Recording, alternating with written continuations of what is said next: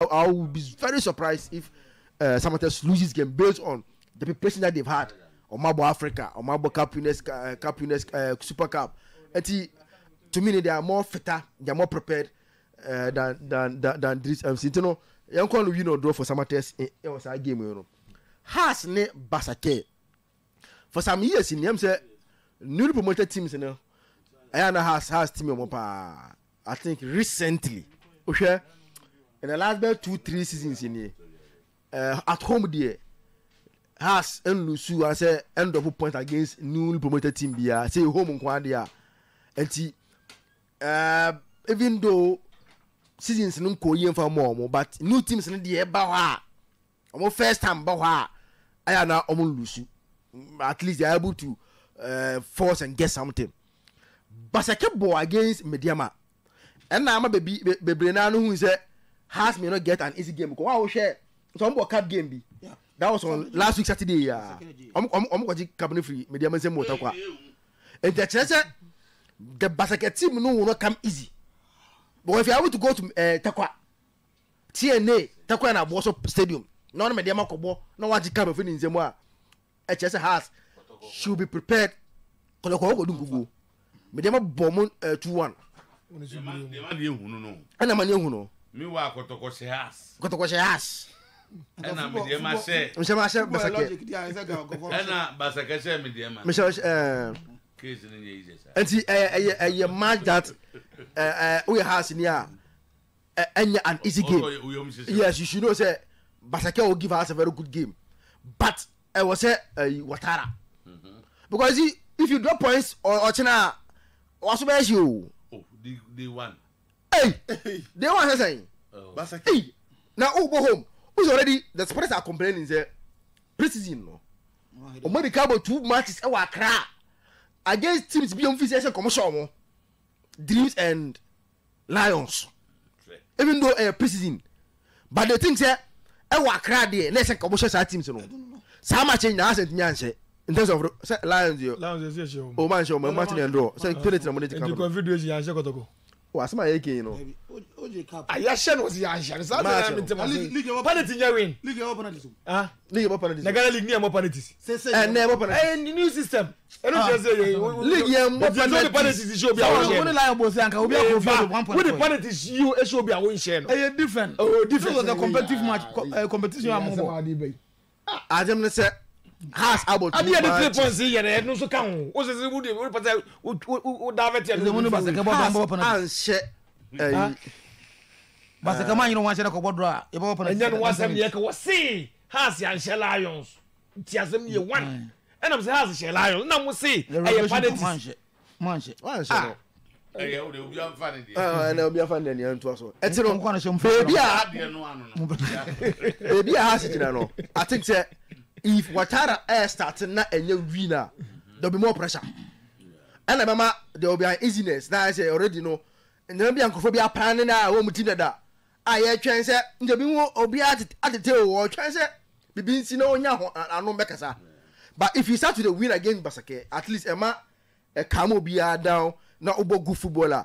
Me sure mu 2 preseason games on boy no. I saw say now they are passing very well. Not finishing. But problem they say baby am ko pass na me hwe no.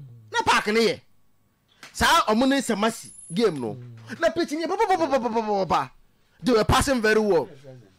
But problem ano send na samasi park ne tie no. Ana ntisa. Eti you may not be able to get your passing game no send your pen because her pitch no and you're in good shape. But if you look at omune samasi now in terms of passing the passing was very good and everything was fine. Eti House of Folk Basake Mr. To maybe a 1-0 win before House of Folk. They should be able to get the job because the front three Kobena Boateng the one you know Amandu and yeah Wayo. These are the front three that then Hamza come from the bench into a both 3 strikers now anymore then Hamza free bench but this is a team that on any day should be winning against Basake and you know so to 1-0 win before House of Folk and then no all 30 man. So far they say coach no I didn't know Awuah. Say last year I'm born it. I'm say first season. This is what I second season. Luckily, Obetuma started because Afrane Pra. Afrane was the first bet. Me chepu no second season. Oni Amufa na ko bom. Okay. Coach the pay Afrane ne Amufa as in the 2A. And she said let me listen Afrane Pra. Well, Pra is out of the game. Oh, okay. So and Afrane am what they are then ebe asibi ne Amufa. Yeah. Because I'm say one there. I first choice because coach I'm say on believing in terms of confidence you couldn't ebe asibi and Amufa e won no. Toto tell me can be 1-0 win for us folk be enya bad. Kotoko ya kwa Karela I make new changes. Players ni be am free on no bebre na free team no mo my Dambanzo free. The man be assistant coach. Oh, okay. And I'm the Jimmy Kobla. Okay. Ababe head coach. So Jimmy is now the head coach. So Jimmy, on the Lagos City say Pakwesi. Omo the same in terms of unkola team unkola dey. Okujo omo se yem fa unkola nhye na yem fa nyimi bi dia omo ye. Etibinim o hwe ya wo ba ya na players be old ones no. Fatau is no more there. The Fatau formerly out of Foko no bi. Omba ya na two midfielders be the onja mam ko am ko ye eti most of the guys are no more last season no every team no mo ko mo man so mo so no she put out old guys so to bring in young energetic guys to run enti Karela so at some team no already last season almost Kotoko twice over the same venue almost Kotoko na share guy in the FA Cup she Kotoko in the league eti Kotoko already lost there twice against same opponent and Omoko once a new look at the team. Sorry, it's all around. It's one thing that is sure bet, and they say Camara will have his first game. I will league in the moon. Camara, so to know how started. I will national because I started in Ghana on Okomoroku. It's yeah, Kotoko have the chance to see Camara. What Camara wants him. Vini Kobi. Oh, my share in 2 matches. I never quite Vini Kobi. Vini Kobi. Vini Mbappe. Okay. But see, he's a combination of Vinicius and Mbappe in football. Was saying the football is a combination of Vinicius and okay. So I say you know the squad that Omode goes for. Because I a lot of changes in the team. Camara, what has I come who and say, born there. Sabo na ye dey blame Kotoko keepers recently no. And o ya dey hon ba. Area boss no dey. This is one man for wiem. Na be Martin say who go for area boss. On there this one man for wiem. The form way. But Isaac. I'll read it because I think the words are fine. Or say Basake for share no share me dey na e penalty. I'm saying they mo di too much they mo. And he thinks I think that's contradiction. Oh. Everybody is number after I'm more drawn on. Okay. And I just on the blue stamp was so. Yeah, the red stamp. Bana nani na cap Cap. So I'm say FI news. Okay, sir. Discussion. There be say ka say me dey ma. Aza o for na fi na go to je mama nwa for. Go to je meja be show. Like to stop that holy stars beat with them. I'm for the background. As for no, it was penalties. Okay, exactly. Oh, okay. What did them to by penalties? Because I Sila no. Sila maza. Say one for. Kotoko fi na go to je go. Say lie. As say lie. Musin ye ba afedi e we go area. It be for money so. Eti mtoto one for na fi na go to je. Kotoko in for a very big match. Kotoko in for a very big test because Karela would have 200. They will test them based on the Kotoko team. No, a lot of changes. Center back. No, it looks like there will be changes. So there will be changes. Kotoko center back one. I'm say Nancy Mo say me to ask ope. Nancy no ask ope ablo. So Nancy o match na ask obo ablo no samba no more. Eti Nancy o match na obo na ablo and samba. And people feel say if Okobo me onu sana Ba Kotoko team when almost final rhythm. No, I watch them It looks against like experience, deaf. The bench next animal. no they have a lot of Ogumai Wado. that Small squad, pal. Kotoko small squad. Don't they have 20? 20. Yeah. Sano yeah no. I think that's Sano yeah.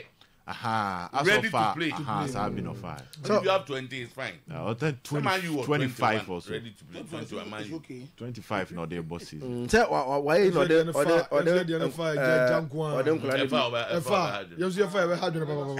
Yeah, Watara so far. So maybe Jade be bad be you. But my problem with Hazard is No me dear man. Omo de umbeja and then baby.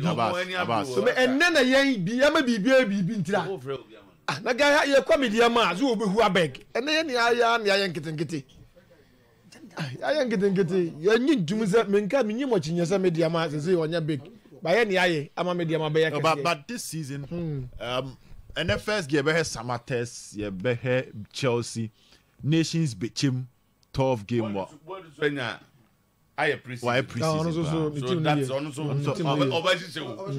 On a quiet note, against Vision, you ever send you know. Mobia Marina, Penny be windy. You be here. You know better when we are the advantage we are. Also, because Thursday,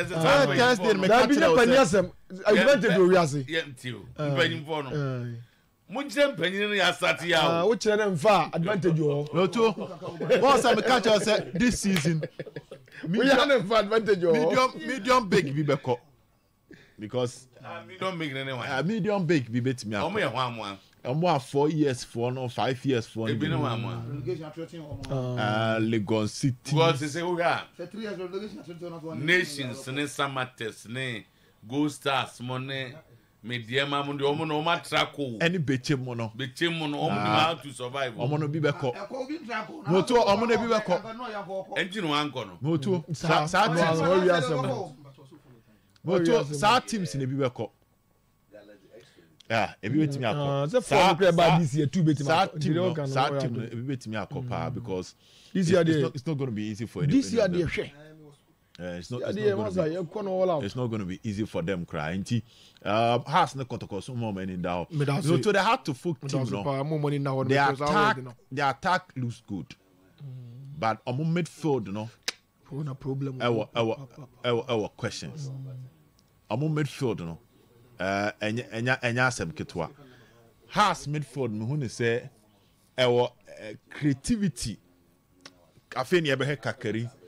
Ramsey na waba no afeni e ba be hwe how no so be settle in Mohamed Hussein no so no je be hesen ono so de e be conti has defense it looks good obi a wa hwe has goalkeeper ni bia ni age has attack so o Camara Boateng o Asamoah Bateng Diego na o sa o Mauli Wayo na wenya Hamza Issa so no so chira but my problem with how to folk is their middle fifi no and convincing me enough in terms of creativity. You can trust Salim, you can trust Kakeri, but still I believe say Hona Ejuma Kakra Ebewama had to folk, but it should not be difficult for Watara. Wa won league for almost 6 months there.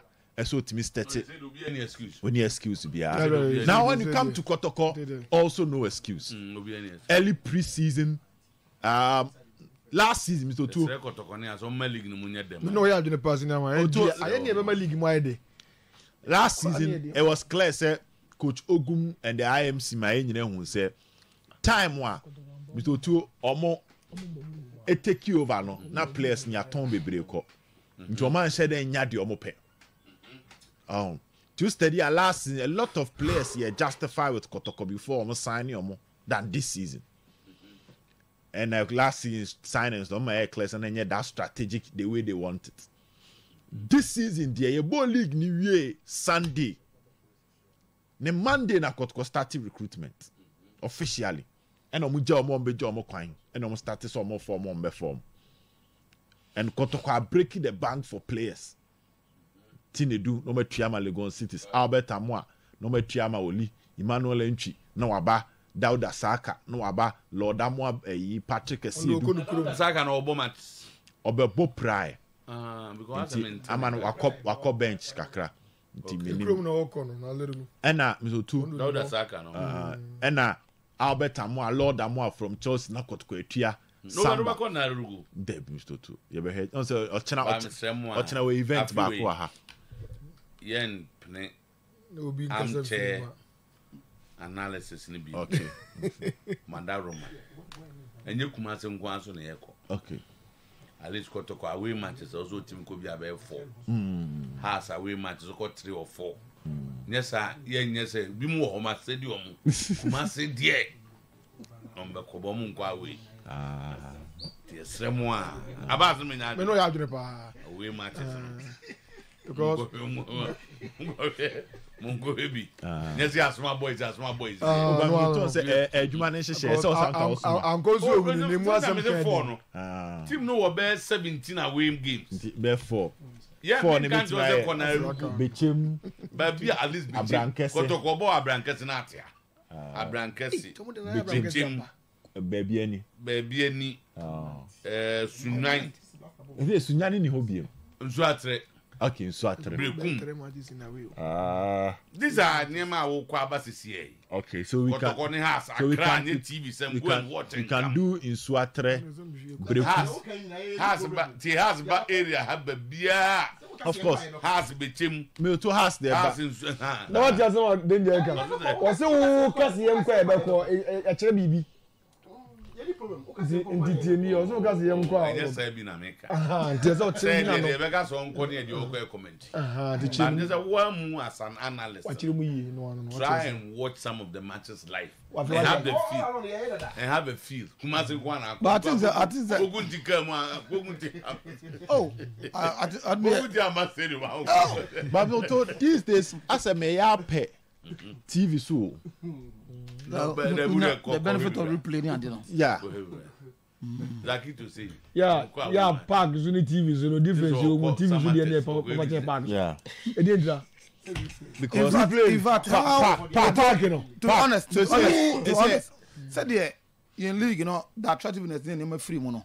Affect you now. Me for instance, Boss, they now can assemble back up Kotoko na house. The no league here say nye nyina Kotoko na house. That's a good point. Nyama league nye de. Say competition be here Kotoko ni first and second. Omo pre obi ewura top 4 first and second. Yeah. Can you probably brabra about this song? Because Sunday has a Sheba secretary.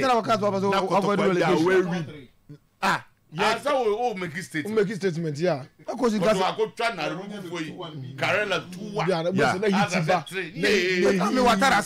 I want to avoid relegation. Oh, there be a free pass. And yes, what can? Who does the Chemuza has got a person avoid relegation? There be a free bar. We can say, man, to what's never made a free bar. I did you can say, Yamia do Mechina. What do you say?